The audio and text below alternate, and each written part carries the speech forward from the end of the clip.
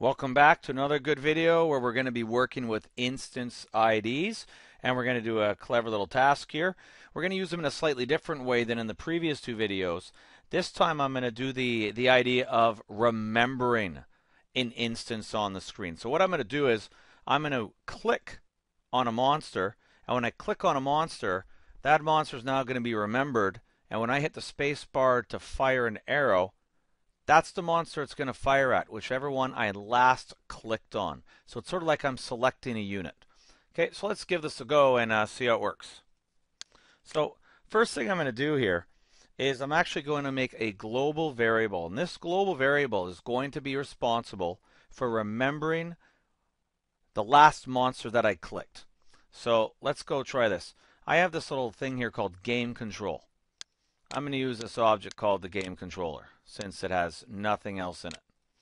So in the create event, let's make the variable that's going to remember for me which monster, and I'll call it global.picked.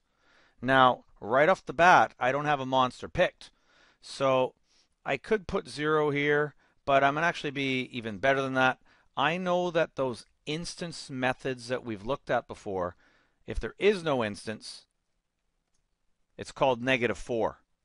Comes back. So I'm just going to set global pick to -4. Now you could set it to 0 as well, and it will work. But, let's just do it properly here. -4 means no instance. Now, let's add a little draw event here as well. I may as well just draw this out so you can see what's happening. So I'll do draw set font, cool font, draw set color. Now that's not changing my font cool. I thought so there. Font cool. Let's a little refresher on drawing text out. Draw text. I'll draw it right here at the controller, XY, and draw the string of global.picked. Okay, so it should draw out. Let's put this in the room if it's not already there. So there's, I have a game controller right there. So this actually should work. And let's just give it a quick go to see if it's showing that -4. Okay, pretty good. There's -4. I have nobody picked. Now let's make it so when I pick somebody, it remembers their ID. So for this, I'm just going to go to the click event of the monster. So monster, left pressed. And when I'm left pressed, you see I've already typed the code in for you. When I left press the monster, global.picked is set equal to the ID of this monster. Beautiful. So if the ID of this monster is 1,018,018, global picked equals 1,018,018. So let's try this out.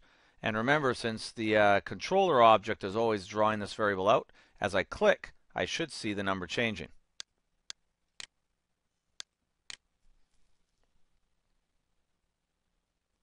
And here we go. Click, click, click. So you'll see it's now remembering which one I last picked. So this should be a fairly easy task. Let's just do a little reset there. It works nicely. So what am I going to do with this ID variable that I'm remembering? Well, let's go back to the player. Let's do the space bar.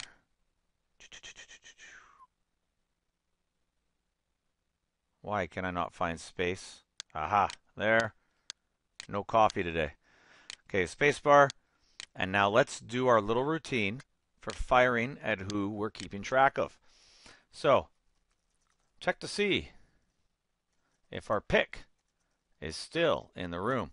Because I click on an object, I have no idea. Maybe that object dies before I hit the spacebar, right? So I click it, I'm remembering that ID, but maybe it goes off the screen, it dies, it gets hit by something else, it's gone. So you have to do a little safety check here. So I'm going to put if instance, and instance exists is really the only one you can do here.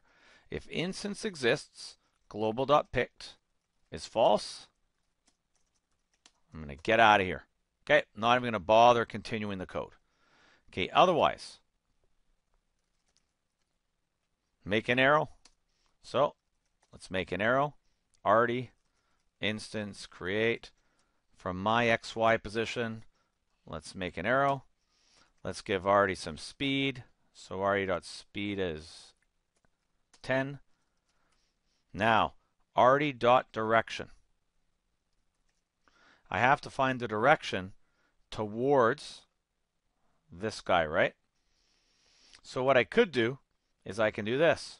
Point, direction, and I want to go from me, the player, towards this monster. So my spot is X, Y, and the monster spot, well, remember, that is the ID of a monster. And you can use that ID just as if it's the monster itself. So watch this beautiful trick here. I can say the other X position is global.picked, that's the monster, right, the ID, .x. And global.picked, hey, tell me your Y. So, first time you've probably ever seen the double dots. Okay, totally legit.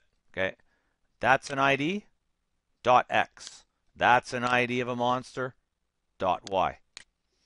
Now, it should be pointed out, if global.picked does not exist in the room anymore, this line will give you an error. That's why it's really important that you do this little safety check here, because if you don't, and this guy is for some reason destroyed or gone, you won't be able to access the X and the Y. At least in the old game makers you couldn't. You certainly can't access the speed and direction and image angle variables. So safety check all the time. And then Artie, let's make their image angle equal to its direction. So whatever Artie's direction is, which was just set on this line, that's what Artie's image angle should be too. And this should be it. That should work beautifully. It's a little example of how to pick, and it's going to work either way with a target or without a target. So let's see what happens.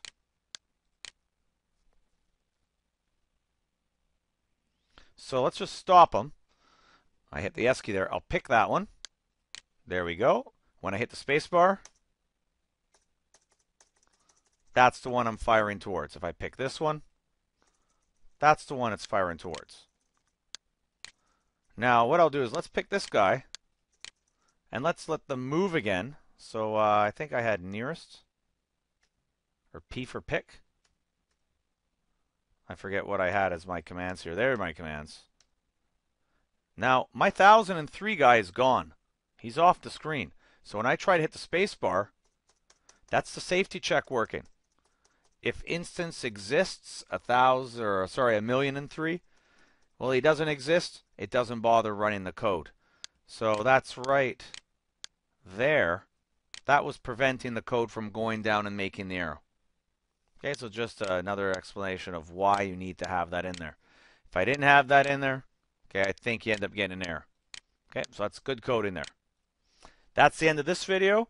You've got a couple little things you've learned about instance IDs and a whole bunch of challenges you can take a peek at now. So good luck with those. Work hard at them. Watch the solutions. You know, if you can't do them on your own, these instance IDs are something we build on in the next few lessons. So you want to be master of the ID. Thanks for watching.